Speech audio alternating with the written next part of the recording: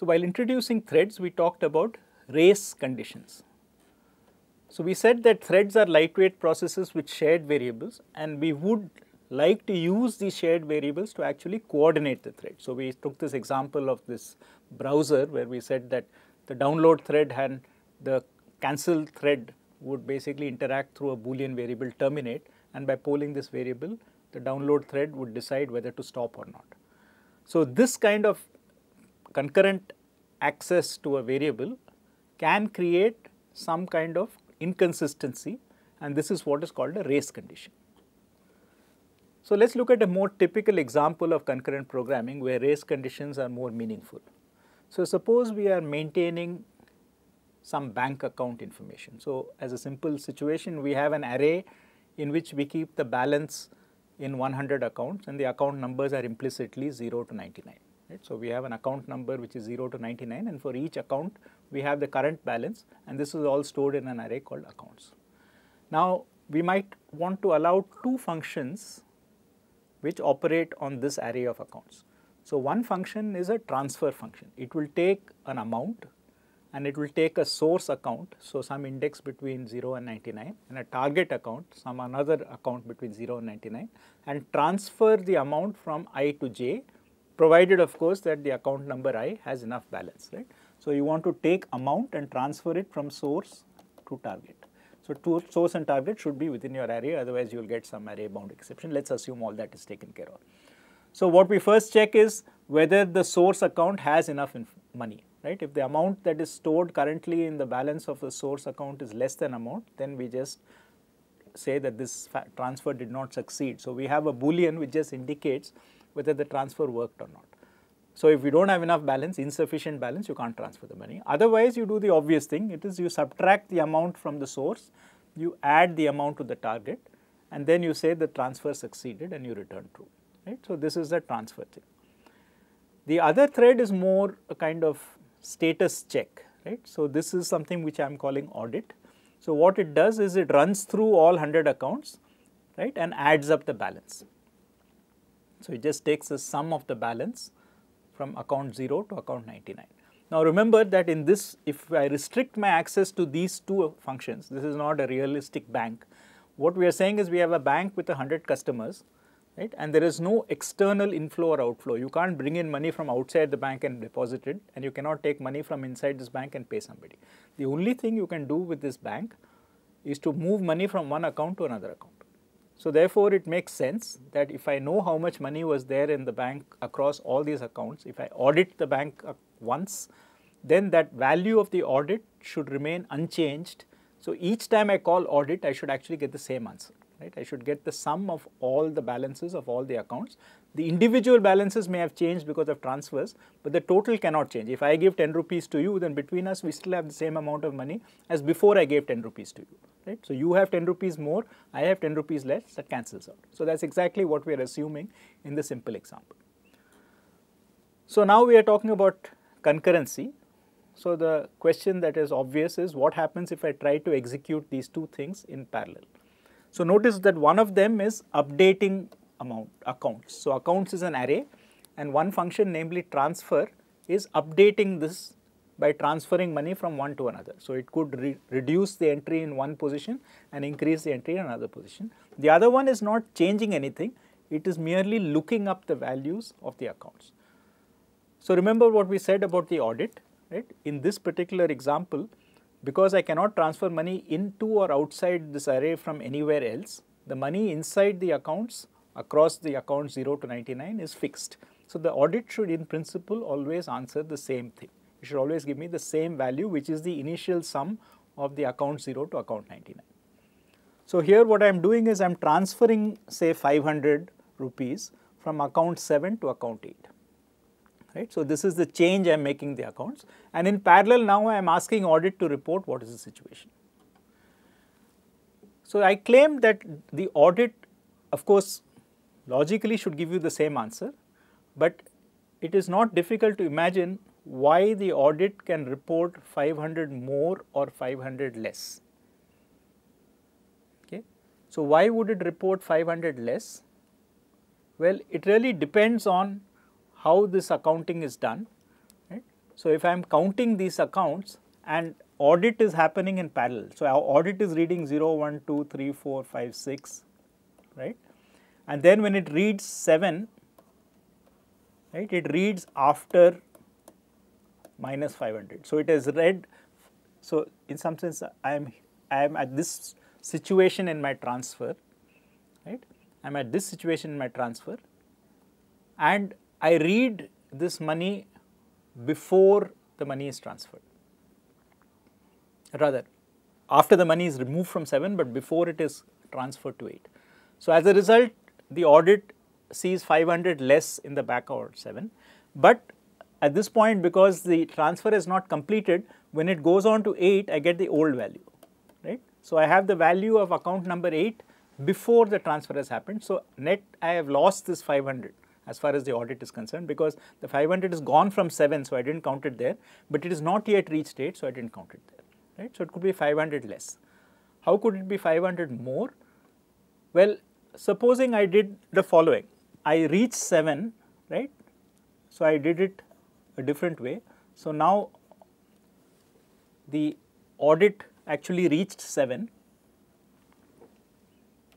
right? And at this point I got the old value of 7, so no money has left 7 yet, so I got the old total.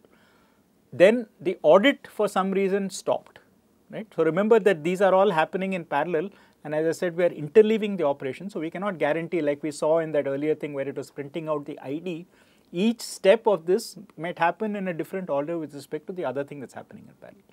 So I stop at 7, and now the audit has the old value of 7 before 500, so whatever had happened before, right? Then this happens in the transfer.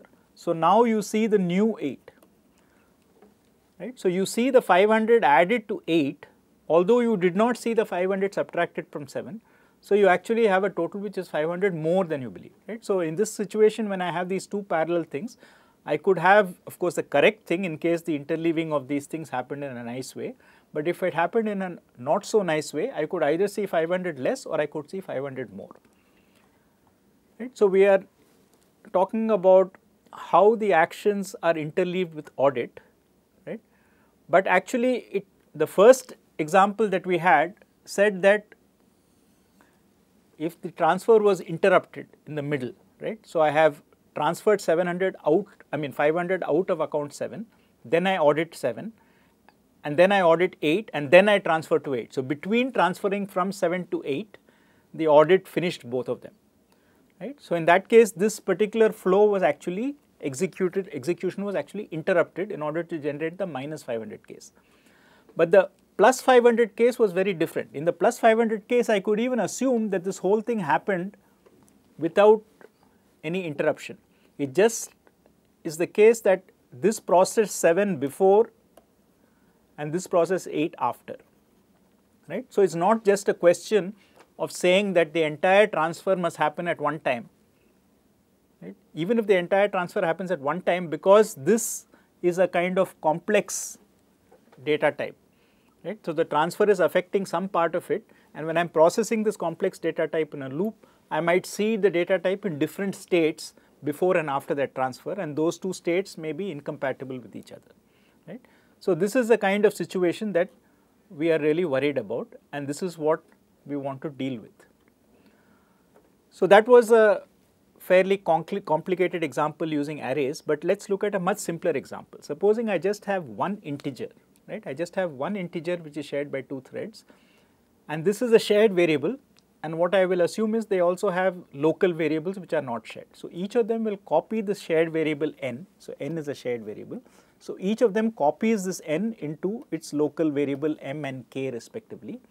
Then you increment the local variable, so you are not touching the last variable at all, and then you copy it back, right? So if I start with an initial value of n, say 7, then one of them will increment it to 8 and the other one should increment it to 9. So logically, if this happens nicely, you would expect 2 increments to happen on n, so you would expect n to increase by 2. But again, because of interleaving, right, what could happen is that both of them end up seeing the same value of n, right? So this one reads n and increments, but before it writes it back, the other one reads the old value and increments. So say the initial value was 17, then m has gone from 17 to 18, k has also gone from 17 to 18. So now I will write back 18 from m, and then I will again write back 18 from n. So I have lost this one update, right? So I have made a kind of incorrect update, which is not logical in some sense, because one increment has been lost. So this is technically what we call a race condition. So a race condition is when we have concurrent updates. So concurrent updates, in the previous example, two things were updating. In the previous example, we had an update happening with a lookup, right? In the bank account case, the update was not concurrent. The transfer was happening sequentially, first subtract, then add. But it was happening in parallel with something that was observing it in concurrence. In all such situations where I have this kind of concurrent update, and as a result of the concurrent update, there is some ambiguity about what the final answer is going to be. So there is an unpredictable outcome. I call these race conditions, and race conditions clearly are things that we should not see, because there is always a possibility that we see the right outcome. It's not that we are guaranteed to make a mistake. So even in the transfer case, if I ran the audit, so ideally, for instance, if you ran it without doing it in parallel, you run the entire transfer and then run the audit, or you first increment it in thread 1 and then you increment it in thread 2, there is always a sensible way to get the answer by just sequentializing it by running one thread at a time. But we cannot rule out the possibility that something has gone wrong, and that is what we want to guard against as a race condition. So as I said, if we insist that the entire thread must execute, so earlier we said that transfer may execute as an atomic unit, but if audit is happening in parallel so that it has seen 0 to 6 before, or 0 to 7 before, and then 8 onwards after that atomic thing, it doesn't help. So both must be atomic. Right? If I do all the transfer before all the audit, or all the audit before all the transfer, nothing can go wrong. Okay? But you don't want, in some sense, both of these threads to be executing in the middle at the same time. Right? So this is kind of, so we don't want this to be somewhere here and this to be somewhere here. Right? So this is the kind of thing that we want to rule against. So this section which deals with accounts and this section which updates accounts, right? These are operating on this concurrent shared data, and these are what are called critical sections, right? If I am doing something here and if something else is changing it, or if I am changing something here and something else is observing it, then there is a possibility of a race condition. So what we want to ensure is that these two, so we are not so concerned about whether they are inside the code or not, but they should not be certainly inside this section at the same time. Right? So if one is updating, the other should not be observing, and vice versa. So this is called a critical section or a critical region, and what we want to do is somehow ensure that when we run these concurrent threads, we have a way of controlling what is called mutual exclusive access. That is, either one is there or the other is there. We don't want both of them to simultaneously be there. So this is going to be now the focus of what we are going to be looking at in terms of concurrent programming. So we have these race conditions which are caused by concurrent updates, and they can lead to this inconsistent view of the data. So we want to look and identify how to control access to these critical sections or critical regions, so that the sections of code where variables are updated or checked, right, not just updated but also examined, are not simultaneously executed, and this is called mutual exclusion. Right? We want to make sure that more than one thread cannot be in its critical region at the same time. So all the critical regions across threads correspond to some shared data, and at most one of them can be either viewing it or updating it at one time.